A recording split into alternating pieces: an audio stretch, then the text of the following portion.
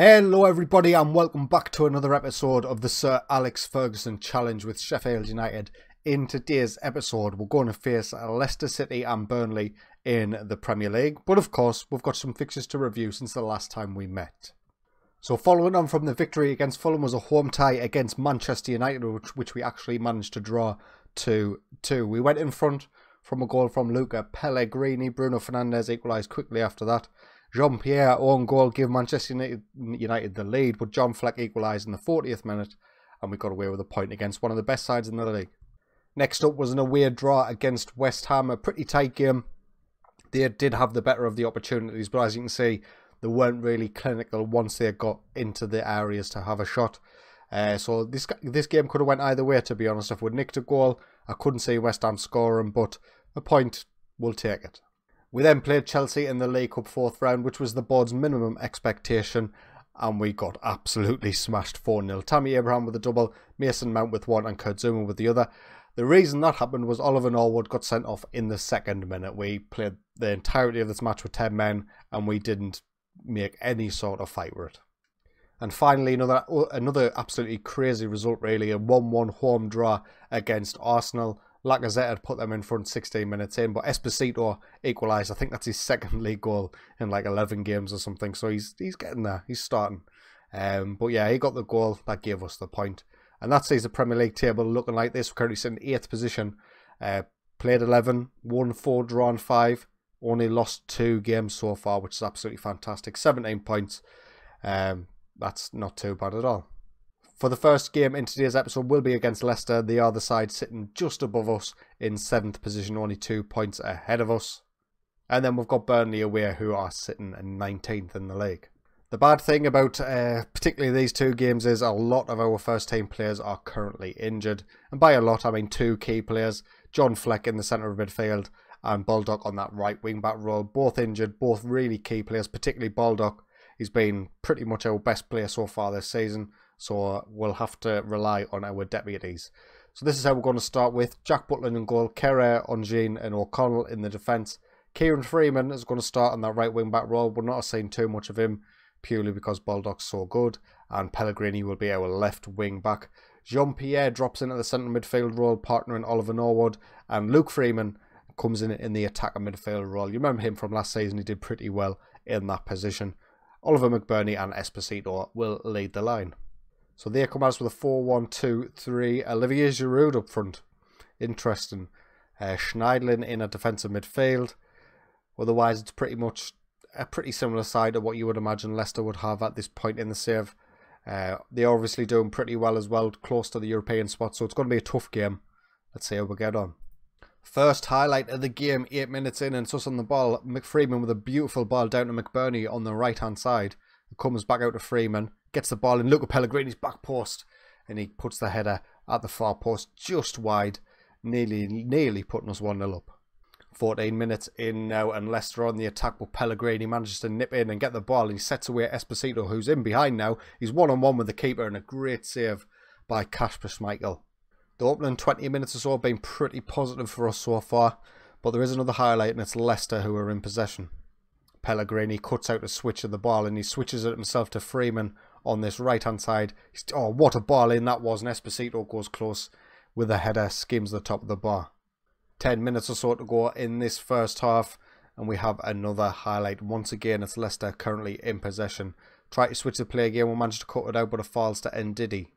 Possessions went backwards and forwards a little bit and we finally come away with it with Luca Pellegrini on the left hand side. He's brought down by Hatebois and surely that is a penalty. Penalty review VAR and it's been given. Who's stepping up? It's Jean-Pierre who is stepping up to take it for Sheffield United. Please put us in front, Jean-Pierre. We know you can do it. And he does. He puts it down the left-hand side. Beats Kasper Schmeichel for his 5th goal of the season. Playing in centre midfield today. Getting himself a goal from the penalty spot. I think we've very much deserved that. We've definitely been the better of the 2 sides. Pretty much all the highlights gone our way so far. Let's see if it can hold out for till half-time at the very least with a 1-0 lead.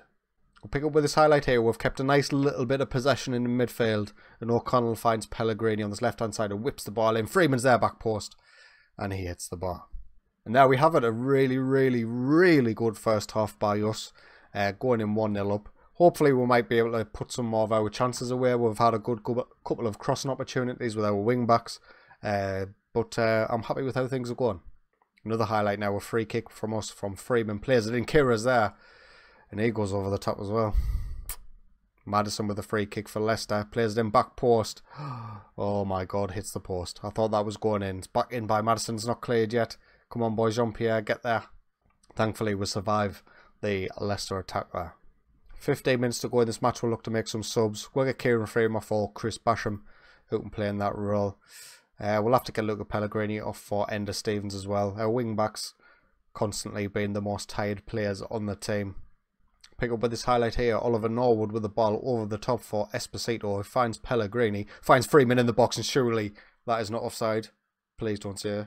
I don't think it is. And Luke Freeman's first goal of the season, starting in attacking midfield for the first time, gets the goal to put us 2-0 up with only 15 minutes remaining.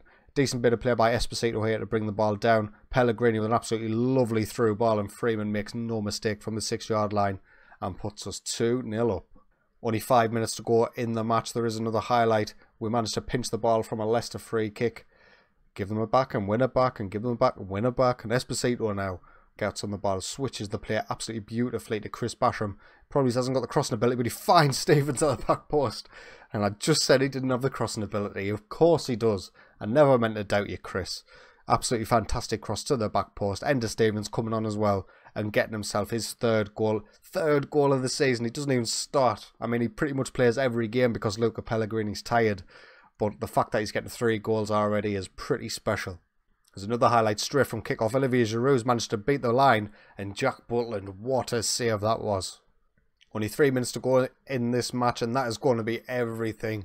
Sheffield United 3, Leicester 0. That is an absolutely fantastic result. We haven't won in the league for 3 matches, so to get that sort of result against a side so close to us in the league is absolutely massive. And as you can see, that victory takes us up to 6th place in the Premier League. 20 points after 12 games. Absolutely fantastic start.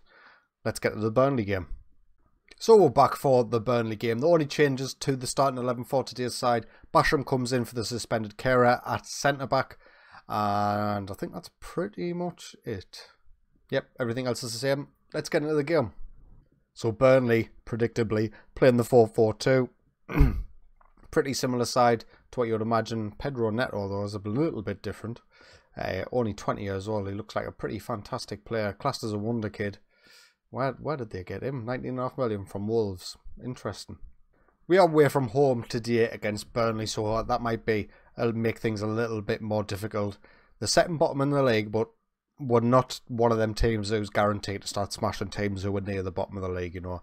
We just had a great result against Leicester, but being away from home, I'm hoping for a point. That's what I'm hoping for. Is Oliver Norwood. Oh my God. What a free kick that was, my son. Take a bow. Second goal of the season. Absolutely unbelievable strike. He's from easily 30 yards. And that is pretty special. Nothing the keeper can do about that. We go 1-0 up. I hope the board had taken notice of us using set pieces, by the way. Another highlight now. Our attack down the left-hand side here. Jean-Pierre and Luca Pellegrini playing backwards and forwards. It comes out of Pellegrini once again, who gives the ball away. And Burnley can maybe break now with Dwight McNeil. Maybe not. And we carry the ball forward once again. Jean-Pierre switches the play to Freeman on the right-hand side, who switches the play to Pellegrini. Seems to happen a lot in Football Manager 2020. Oh my God. 2-0. Kieran Freeman's first goal of the season. The wing-backs love to combine with each other, even though they're on the opposite sides of the pitch. But I'm not going to complain because it's absolutely working for us. As you can see here, Freeman switches the play to Pellegrini, who switches the play back to Freeman, who gets his head on it. It's an absolutely fantastic header. Puts it in the far post, and the keeper cannot do anything about that. Another highlight now. Pellegrini with a long ball over the top. Esposito's in behind, one-on-one. And of course he can't finish it. Great save by the keeper. Another highlight now. Burnley with the ball over the top. Butland claims. Let's see where it goes from here. Ball's played over the top once again by Burnley. Pedro Neto is there. And what an absolute strike that was. But it looks like it might be offside. Please be offside. It's being called for a goal review VAR, and it has been given offside. That was a hell of a strike. But we survived till half time. Burnley 0, Sheffield United 2. Absolutely fantastic stuff by us. if we can hold out for the rest of this game. Getting 6 points out of 6 once again in another episode will be absolutely brilliant. Highlight now, Burnley on the attack with Goodmanson, but they give the ball away. Oliver Norwood manages to pinch it, and Esposito coming down the left hand side for us. He's held up a little bit and he gets dispossessed, and Gibson can play the ball over the top, but no, Pedro Neto's got a strike on him. He's brought it down brilliantly. Jack Butland comes for it and doesn't quite get it, but thankfully the ball goes out of play for a goal kick. With only 20 minutes to go, we'll look to make a sub. Kieran Freeman's really struggling out there. We're going to get Enda Stevens, our backup left wing back, on for him, purely because we've got no other options. George Baldock is still injured for today's game. And with 12 minutes to go, there is another highlight. McBurney with an absolutely great turn there to take it away from his man. Luca Pellegrini gets the ball from him. He's in the box. He goes for goal a little bit sillily. Maybe if he stopped the play a little bit and let our players catch up, he might have been able to find someone in the box. But with only 7 minutes remaining, we'll look to make some more subs. We'll get Lundstrom on for Oliver Norwood. And I think that's going to be all we're going to do. Luke Freeman carries the ball forward in the centre, finds McBurney with was that a great pass? It is a great pass to Luca Pellegrini on the left hand side. The ball's played in. Stevens is there, back post. The wing backs combine, and once again, Enda Stevens' 4th goal of the season. He's playing right wing back. He's a left wing back, and he's still managing to pull out the goals. How has he got 4 so far this season? Double the amount of Esposito. I do not know, but we don't care. Burnley 0, Sheffield United 3. The game is going well to plan. With only 3 minutes remaining, there is another highlight. Hopefully we don't concede. Keeping a clean sheet will be absolutely fantastic, as Esposito set away in behind the Burnley defence. He finds McBurney in the box, just a little bit behind him, and it falls to Ben Mee. The highlight continues though. Jean-Pierre gives the ball away to Tarkowski, who finds Matt Loughton out right back for Burnley, who goes for goal, and it's gone sailing over the crossbar. That was a bit of an ambitious effort.